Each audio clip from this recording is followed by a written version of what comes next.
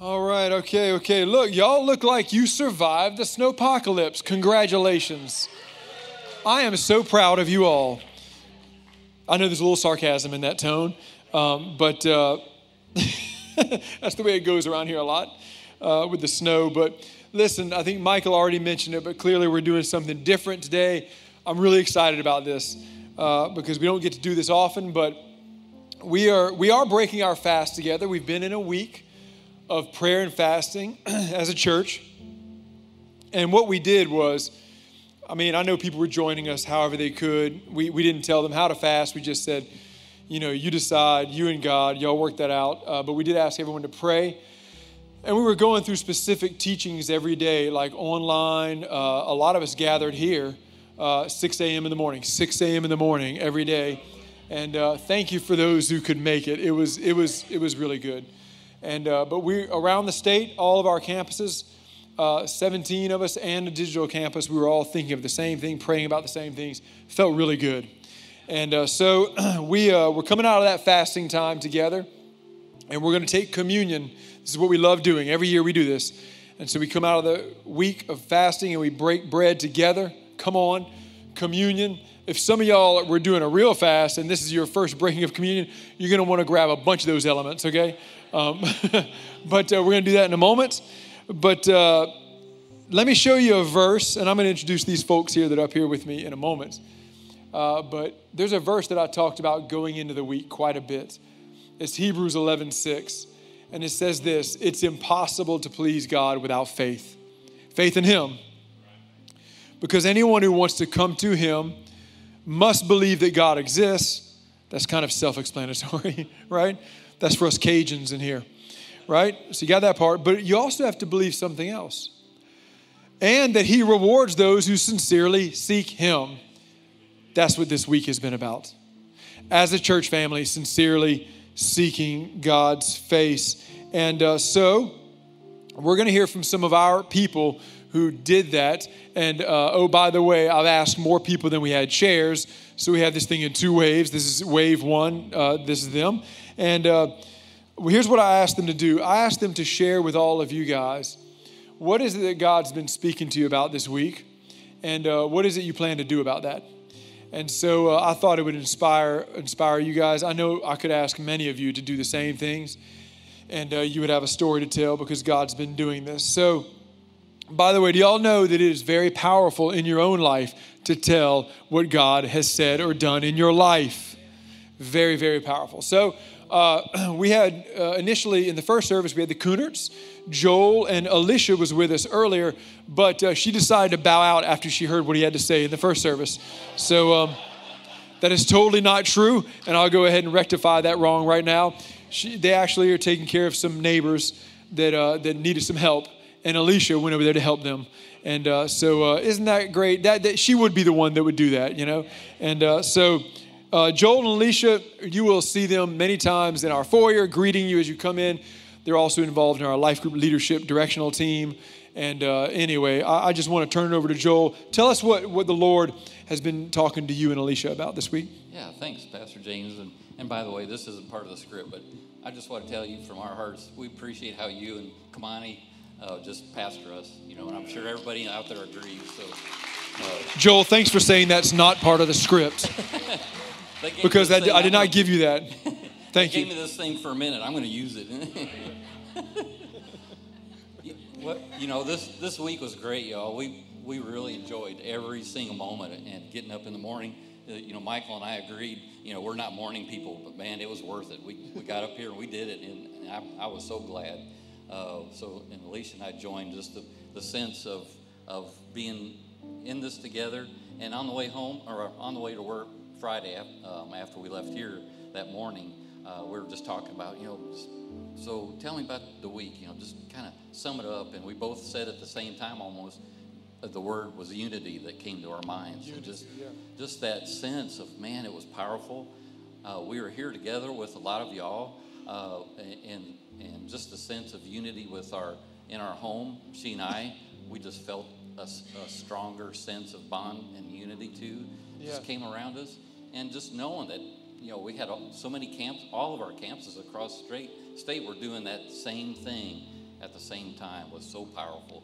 And so that word unity is what we just really embraced. And Alicia mentioned it just too, that we underestimate and sometimes underutilize just that strength of being together, praying for each other, and just, it's perfect timing going into our life group season too, coming up.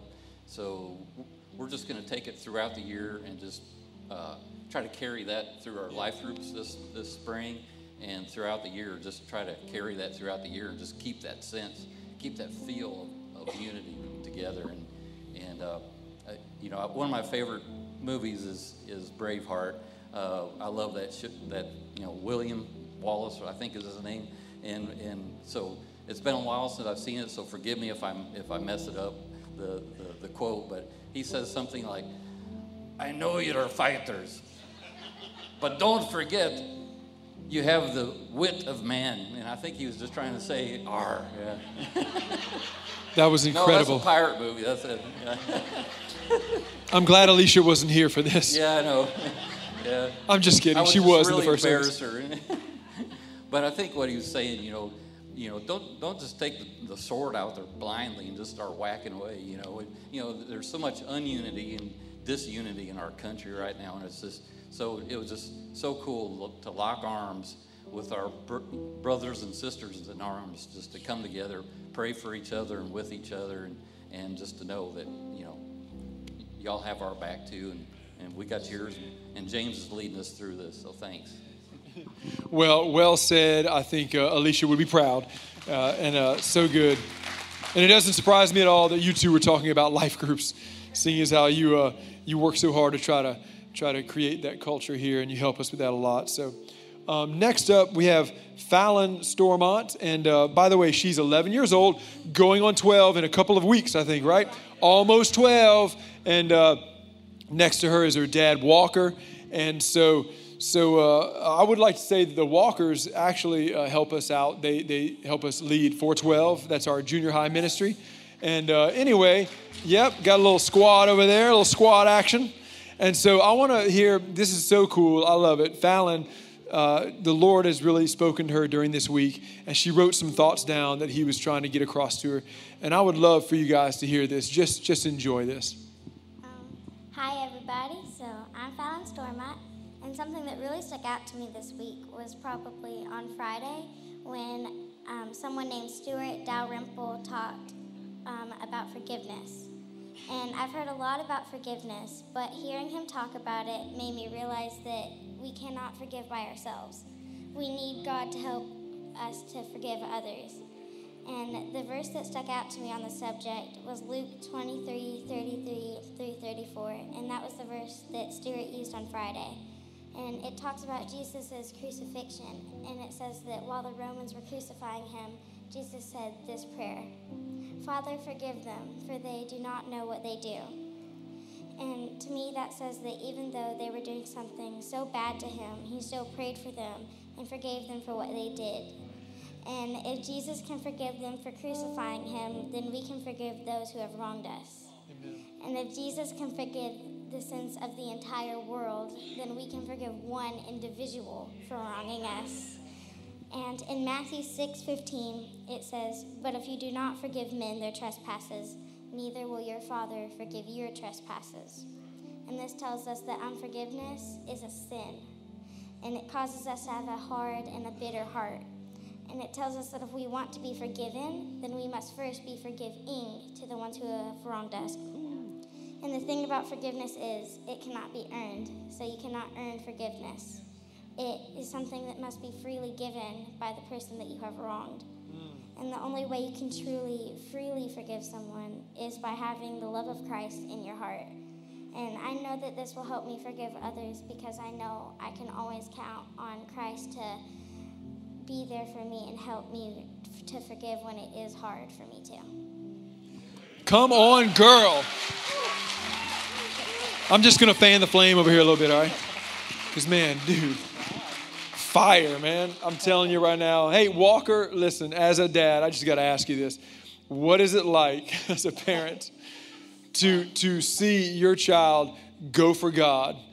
like Fallon has done in this last week, and actually see that God is speaking to her. What does that feel like? Oh man, it's a lot of emotions. It's all the best emotions at once. Obviously, we're proud of Fallon for seeking after God, and she's not only honoring us, she's honoring God by seeking after Him, and we're so proud for that. And it just brings me a lot of joy and a lot of hope for the rest of her generation. There's a lot more kids out there like her, and we get to see it every week in 412. Yep. Whenever a kid, whenever they connect with God, that's a beautiful thing. Yes, it and is.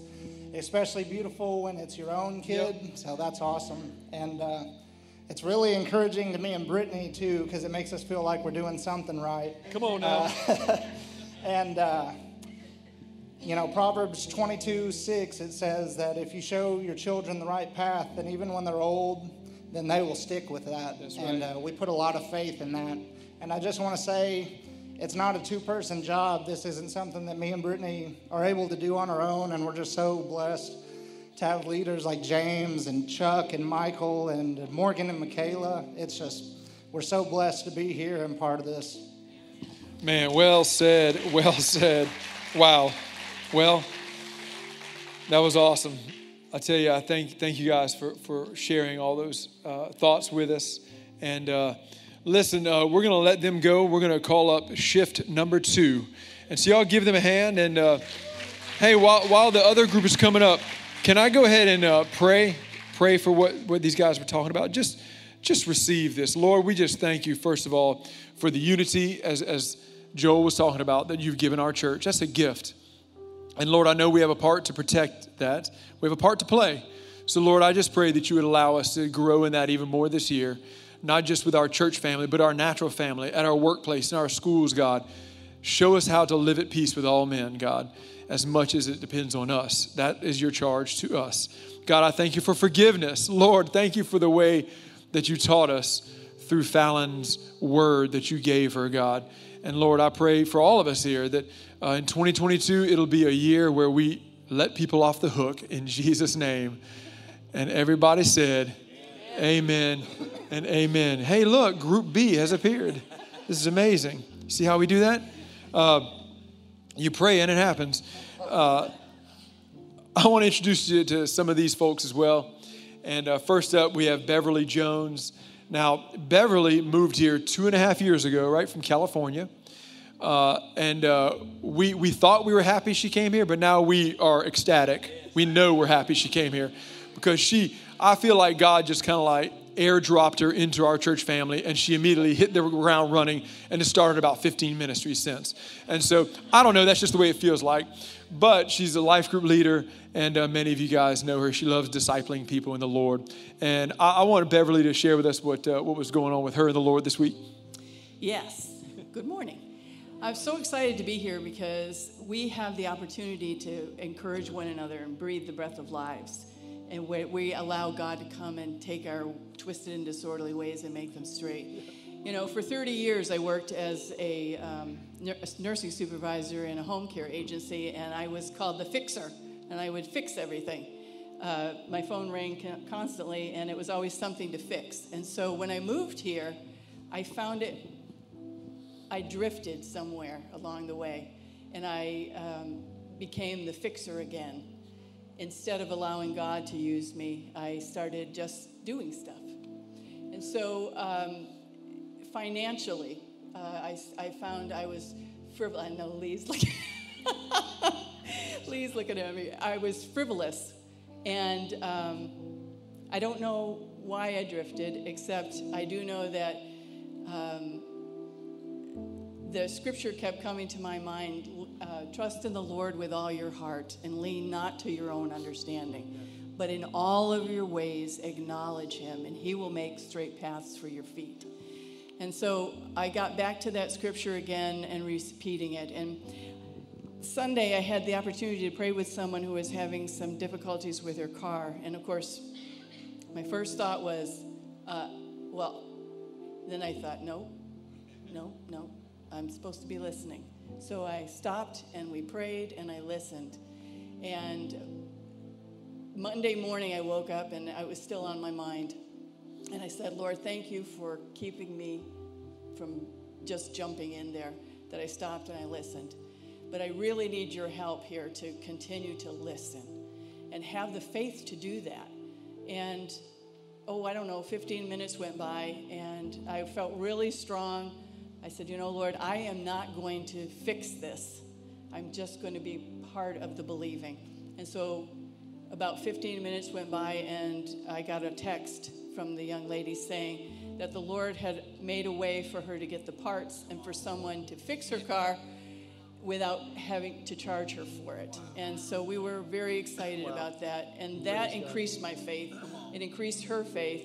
Yeah. And that's really what it's about, is letting God be God. Yeah. Let God do his God stuff. I know I say that a lot. Yeah. If anybody has talked to me for 10 minutes, they've heard me say that. Let God do his God stuff, because he's actually better at it. Yeah. Anyway, so I was really grateful for that. So good. Thank you so much, Beverly. I'm thankful as well that we have a church full of generous people. There are a lot of generous people like Beverly and others. And man, that is a great lesson, because how many of y'all know we do have a tendency to just jump in and want to fix people's problems, maybe with our money sometimes, maybe with some other things. But I love that. Let God do his God stuff sometimes. I mean, let him get out there and direct us. And I love the fact that other person's faith grew because she gave place for the Spirit of God to do what he needed to do. Love it. Jason Hall is up next. And many of you know Jason. He's led our usher team for a while. He's led other teams. He's been a life group leader. He graduated from our School of Ministry.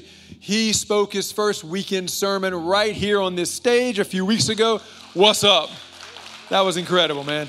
And so anyway, I want to let Jason share about this week as well. I wasn't going to say anything. James had sent a message out to our life group leaders, so I knew he was already asking for people to volunteer to speak today. And I had already made up my mind. I was like, I'm not going to say anything. And then during our prayer and fasting on Friday, he actually mentioned it again. We're here 6 o'clock in the morning. And he said, look, we're thinking about doing Sunday this way. And the Lord spoke to me right then in that moment. He said, you're speaking Sunday. I was like, what? I was like, no, I wasn't going to. He's like, no, I want you to tell them what I'm doing. And I couldn't argue with that. I didn't want to, but I'm going to share what took place this past week. And our family has been believing for something for a long time. And Pastor James mentioned last week that we don't pray and we don't fast to force God's hand. Right. But the Bible does tell us that when we fast, we are rewarded. And that's in Matthew. And you mentioned in Hebrews 11:6, it's been our verse during this Essentials series, that we are rewarded when we seek God. However, the Bible doesn't really specifically state how we're rewarded. Yep. And many of us, including myself, expect that reward to be an affirmative answer to prayer. Yeah. So we go in thinking, hey, we're believing for a miracle. God's going to do this wonderful thing. But what happens when he doesn't? And that was really what our situation was. We were believing for this thing that had, if it came to pass, that it was going to save a lot of money. It was going to be a huge time saver. And if it didn't, just the opposite. It was going to be could be very costly, and had the potential to change different timelines that we have in our family, different schedules. And it was going to affect several people, no doubt about it. And we had been believing for this thing for a while, expecting a miracle. And we've been placing prayer cards on the crosses, during our prayer time. We've had people pray for us and pray over us, like Miss Beverly here. And we were believing. But on Wednesday, we got our answer. And that answer was clear. And it was no. Wednesday night, as you can imagine, it was kind of a somber evening in our home. And, we were dealing with different emotions and talking about it and trying to figure out, hey, what's the next step? What's our plan? So Thursday morning, we're here. And, we're only here for 45 minutes. It's really not that big a deal. And our prayer time, our individual prayer time, is only about 10 minutes or so. And during that prayer and reflection time, God spoke to me clearly. The Holy Spirit reminded me of a message that one of our worship pastors spoke at a women's conference a while back. Her name is Ellen Hutchinson. I don't know, maybe or maybe not know her. But she spoke about even if faith. What happens when God doesn't answer the prayer that in the way that you expect him to? In Daniel 3:17, Shadrach, Meshach, and Abednego, you guys might know this story, with the fiery furnace and King Nebuchadnezzar. They did not bow to the statue, and King Nebuchadnezzar threatened them by throwing them in the fiery furnace, which obviously meant death. And he basically told them, hey, I'm going to give you an opportunity to do this again. And they told him no. And they said in verse 17, our God is able to save us from the fiery furnace. Yep. But we might miss out on the next verse, which is verse 18. They follow that up and they say, even if he doesn't, we're still going to worship him. We're not going to bow to your idol and your statue, and we're not going to worship other gods. Yeah. In Job, maybe you know his story. Job, he was stripped of his wealth. His children were killed. I mean, that's heavy right there. Yeah. He lost everything. And then he has all these health issues. He's got boils all over his body. And in chapter 13, verse 15, he makes the statement to his friends, even if God slays me, I will put my hope in him. So good. Look, we're called to have faith. We're called to trust God and put our hope in him. And we believe Romans 8:28. And that reads, all things work together for good to those who love God, to those who are called according to his purpose. I know we're called. And I know we love God. Yep. And let me tell you, one of the gifts of the Spirit is faith. One of the fruits of the Spirit is faith. Another fruit of the Spirit is peace. And in that small 10-minute window on Thursday, my faith was strengthened. Yeah. And I had so much peace over this situation. I can promise you, I am not disappointed in the no that I received, but I am celebrating because I know that God has something bigger and better planned for our family. So good. So good, Jason. Thank you so much. Alicia wasn't here, so I could use her 3 minutes, right? Yeah, that's right. No, that's not right. Yeah, 3 minutes is what I told Jason he had, so clearly he doesn't pay attention to me. So we must move on. Next up, we got Brianna Hess here. Brianna and her husband, Kirk, they also lead life groups for us. And why don't you clue us in on what God's been doing with you guys this week? Hi. I remember the teaching that Jason's talking about that Ellen gave, and that even if, that's everything. Because no matter what, even if everything goes wrong, Jesus is enough. Yep. Come on, enough.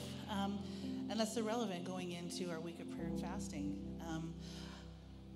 Prayer and fasting is what changed our lives 5 or 6 years ago when we first came here. And every year I look forward to a new season of prayer and fasting. I'm ready to do business with God. I'm ready to go to war with the enemy, and intercede and probably receive some correction and adjustment because I usually need that.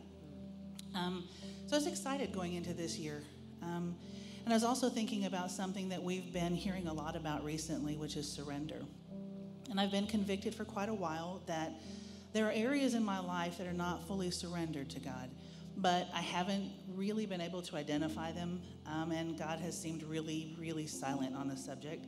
So going into prayer and fasting, I was hopeful to hear something. I'm ready to take care of spiritual business.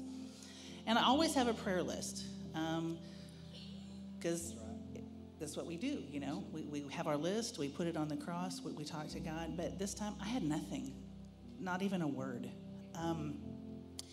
And it was kind of disconcerting. So on Monday, we came to morning prayer, and James was teaching, and I started a little bit of a list going. I'm like, all right, great. By the time I got home, that had fizzled out completely. So I decided to pick up a book that I had been given the day before by none other than Miss Beverly. She touches so many of us. And I started to read. And as I started to read, God spoke to me so, so clearly. And he showed me what I needed to surrender, and he showed me why I hadn't been able to. So what God told me is that I had been desiring the love of my husband more than I was desiring his love. And that really, really hit hard. Because Kirk and I have been in marriage ministry for a number of years, and I know what I'm supposed to do, and I know that God's supposed to be first. But here I was putting my husband before God. God also showed me that it was the fear of never fully having my husband's love or rejection that was hindering my surrender. But 2 Timothy 1:7 says, "For God has not given us a spirit of fear and timidity, but of power, love, and self-discipline, or sound mind." And 1 John 4:18 says, "Such love has no fear, because perfect love expels fear. If we are afraid, it is for fear of punishment, and this shows that we have not fully experienced love." It wasn't until I surrendered my desire for my husband's love to God and let him replace it with his perfect love that God could do his work. So his perfect love cast out my fear of rejection and enabled me to finally surrender my husband to him. And then God changed us both. The very next day, you guys, the next day, Kurt came home to me and apologized, and he said he'd been really convicted that God was telling him he wasn't loving me the way that he was supposed to. Wow. And I am in so much awe of how God works and how much mercy he has. Because it's mercy that makes it so surrender doesn't hurt. Yeah. So now I'm going to continue to pray dangerous prayers without fear. And my favorite, "Search me, O God, and know my heart. Test me and know my anxious thoughts. Point out anything in me that offends you, and lead me along the path of everlasting life." Psalm 139, 23 and 24. So good. Thank you, Brianna. So good. I want to just give a shout out to my man, Kirk, Brianna's husband, because, man, I'm going to tell you, it takes a man to come and tell his wife that the Lord has convicted me. I am not loving you the way that he wants me to. And so, brother, you got my respect on that, man. And anyway, I'm just so glad you shared that. By the way, Kirk gave his okay for her to talk about this. This is not the first time he's heard this. And we set that straight right out the gate. But hey, can y'all give them one more hand? And as they leave, can we do this? And we're going to prepare ourselves for communion here in a minute. But I just wanted to take time to pray. And would you just lift your hands toward heaven? Just receive this. Lord, I thank you, first of all, for what you've done in these people's lives that we got to hear from. But God, I thank you for what you've done in all of our lives this week. And Lord, I just pray. I know that we could have had many testimonies here. Hey, right now, would you just thank the Lord for what he did for you this week? Thank him for what he's doing for you this morning even. Just go ahead and thank the Lord that you're alive. Thank him that you're here, that you're a part of something bigger than just your own existence. You're part of the body of Christ. Just thank him that he's given you a place in his kingdom. God, we just are so appreciative of you. That's what today is about. And we do surrender. We love you, oh God, and we thank you so much for all you want to do and all you're going to do. Listen, come on, can you say amen through the house? Come on, say amen to God. Yeah, you can give him a hand as well. Before we get to communion, though, I wanted to, it's hard for them to talk and not have me talk because I'm a pastor, you know. But for real, though, I did want to mention something to you about faith. Everybody say faith. This is what we've been trying to do this week, right? We've been trying to trust God. And I've got this great thought in my mind. There's a story, and it's actually in Matthew chapter 17. It starts in verse 19, but let me give you a little backdrop to it. Jesus is coming off of the Mount of Transfiguration. Maybe you remember that. That's awesome and an amazing event by itself, but I don't have time to talk about that. He's coming down off of this experience, and a couple of the disciples are with him. But as he comes down, the Bible says there's a crowd of people at the base of the mountain. That's typical for Jesus. Crowds were around him. And there's this man in the crowd. He's a dad. And he comes before Jesus. He runs up to him. The Bible says he kneels down in front of him. and he begs Jesus to heal his son. He says, my son is possessed by a demon. This demon is hurting his son.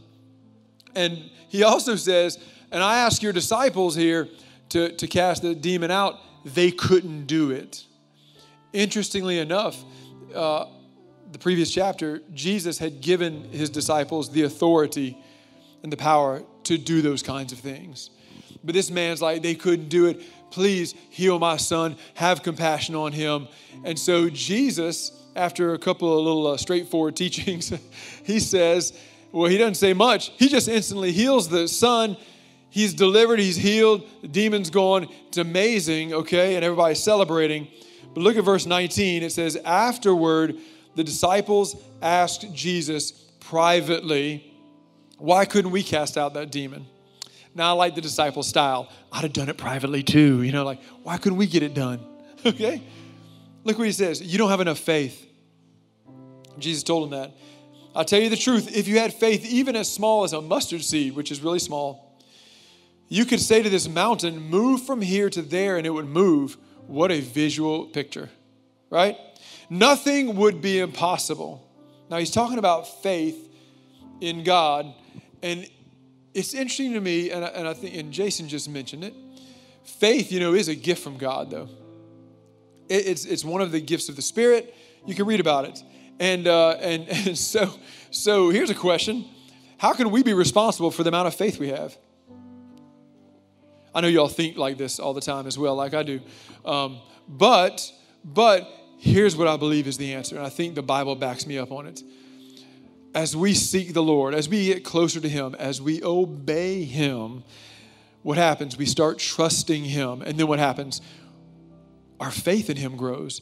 Like, that's what it's about, right? Trusting God for seemingly impossible things later on. The more we grow, the Bible says from glory to glory, that we mature. We let perseverance run its course. We get faith added to our repertoire of all the things God gives us. Do y'all see what I'm talking about?